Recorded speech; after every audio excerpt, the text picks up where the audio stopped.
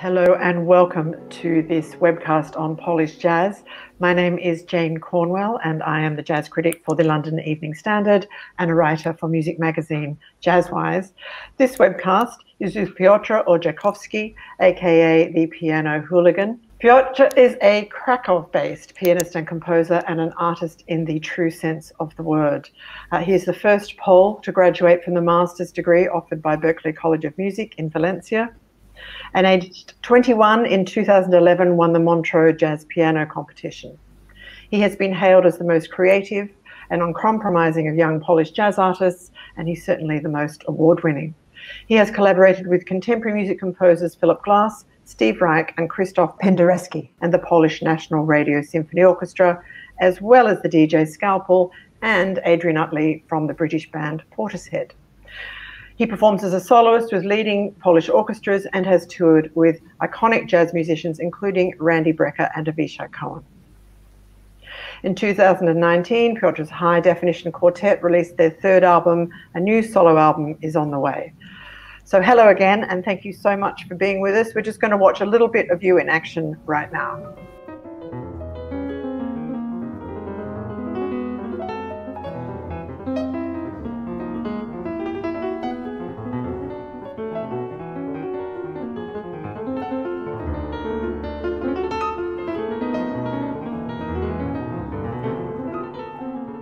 Said you want to revive the spirit of jazz and self-expression in music and kind of get away from this very academic field that so much Polish jazz perhaps has had.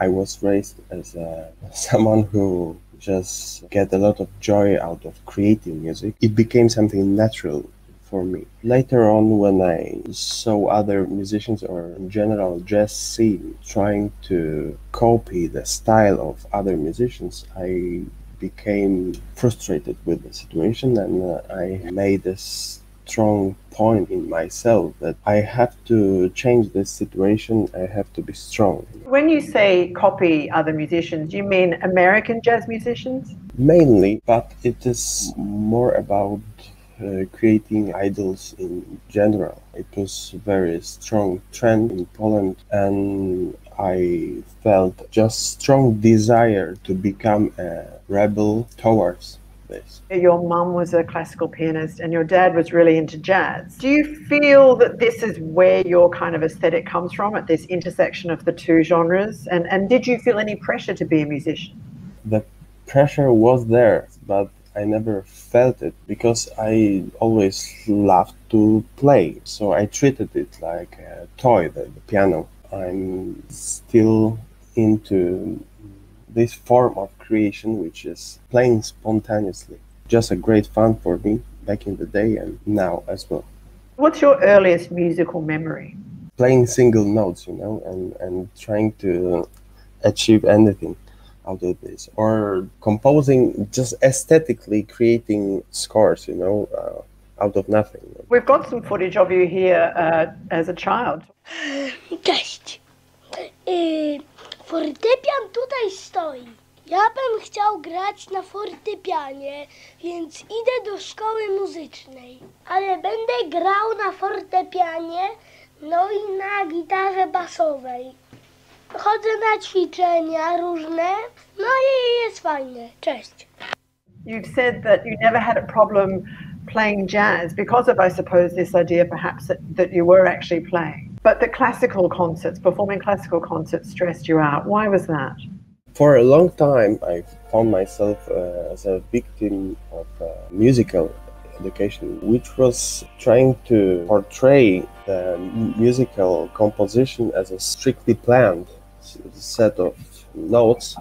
And I perceived the musical piece primarily as an act of creating.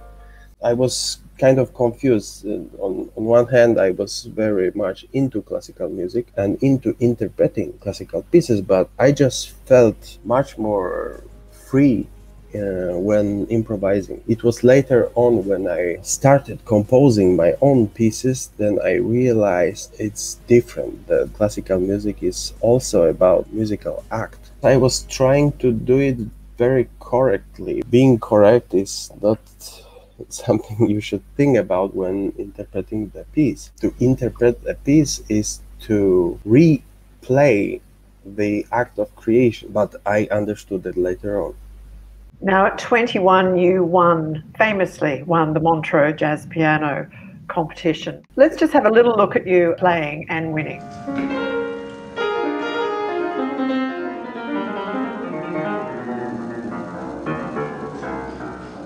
The first prize goes to Piotr Orzechowski. Did winning a prize like that change your career? How did you not let it go to your head? It was just a very strong motivation for me. It was my first competition when I showed my solo abilities, my solo pieces, early stages of developing my own language. Tommy Lipuma, the president of the jury, told me that I should never give up on what I am doing, and this is the right way to go.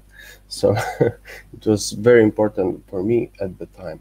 A confirmation that I should keep working and stick to this path I had. I was always into specific musicians more than genres, or even specific tunes, which I just liked, which were changing me.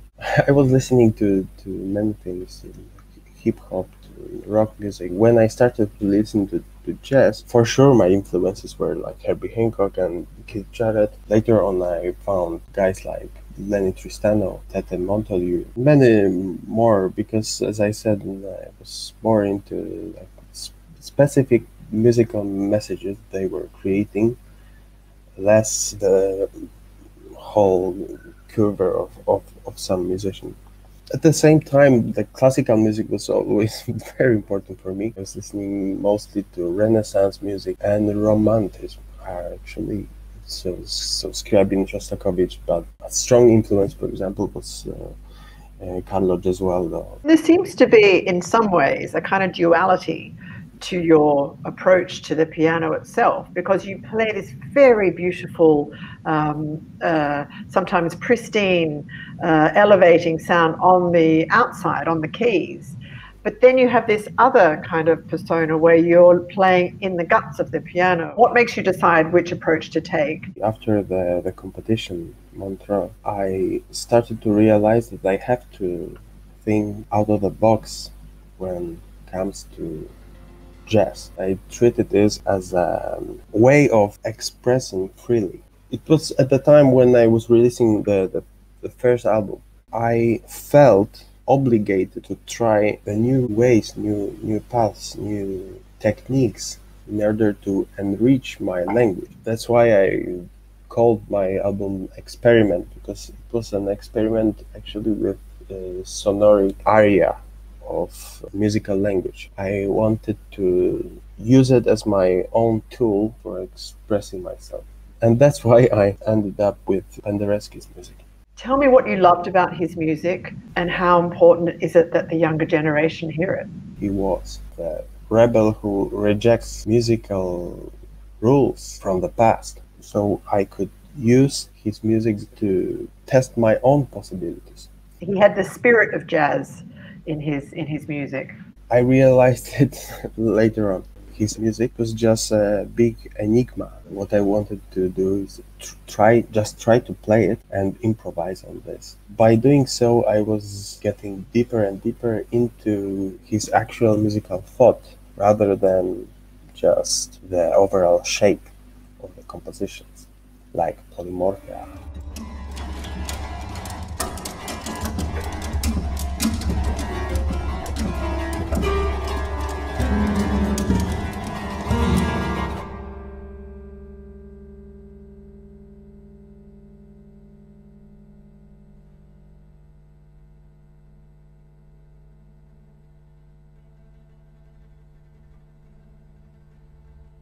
Were you worried at all about Penderecki's reaction to you approaching his music? Of course, it was very, very stressful situation because it's his tunes, and I just knew how I recreated it and how different is my language. But from the beginning he was kind of a part of this project. We have a clip of him introducing you here, and I think he was pretty pleased with what you did. So let's have a little look at that as well. Cieszę się bardzo, że dzisiaj wieczorem w moim rodzinnym mieście odbędzie się wykonanie mojego bardzo wczesnego utworu z lat 60. przez wybitnego pianistę i kompozytora, pana Piotra Orzechowskiego. Ma to wielkie znaczenie dla mnie, że właśnie ta muzyka z lat młodzieńczych jest ostatnio częściej grana i rozumiana przez młodych słuchaczy. Your second solo album was 2014's 15 Studies for the Oberek, which examined the Polish Oberek dance via contemporary music and jazz.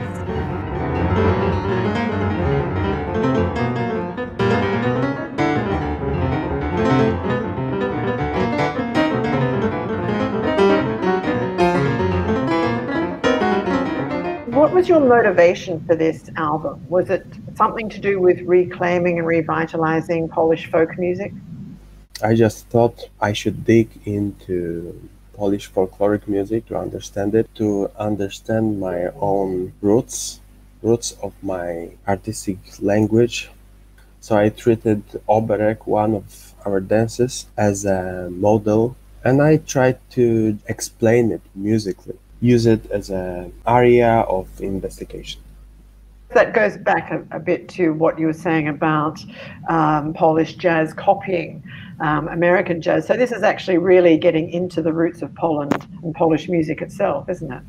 For sure. I also wrote a master's degree on this topic. So this is all about trying to be original, but not in terms of just being different. Later on, I understood I have to go further than just simple shape of the dance. Then we have your monumental 2017 piano double album, 24 Preludes and Improvisations, also on Decca Universal.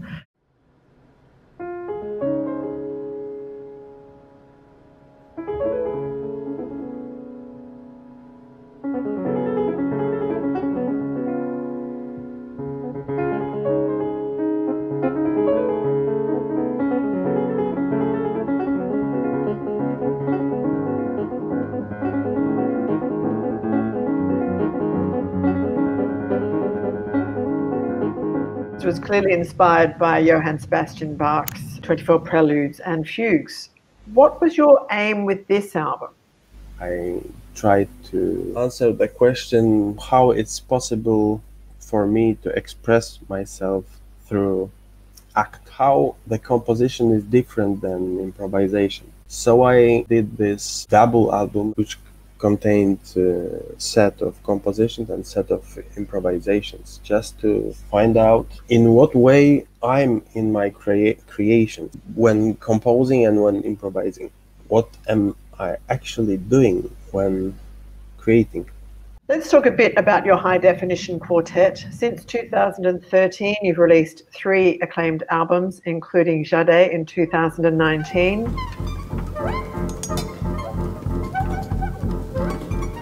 Muzyczna interpretacja fragmentów dziadów to jest coś zupełnie nowego. What's your aim with this quartet? Because this is another facet of you. From the beginning, it was about getting to know each other, talking to each other on some deeper levels, and sharing those feelings which are created on stage. No matter if we played my tunes or we were doing some remakes of Lotosławski music, or like here we are interpreting literature. In the end, it's sharing those special feelings of being together very close. Is there anyone else you would love to approach in your piano hooligan way? With Kuba Biancek, we play a lot in duo, and sometimes we do such things like reinterpreted variations by Górecki, soundtrack of Dracula movie by Wojciech Killer. Now I'm more into my own thoughts. I just focused on my own work, but for sure in the future it can happen. Thank you so much for spending time with us, and thank you for the music, and we will see you next time. Thank you very much for inviting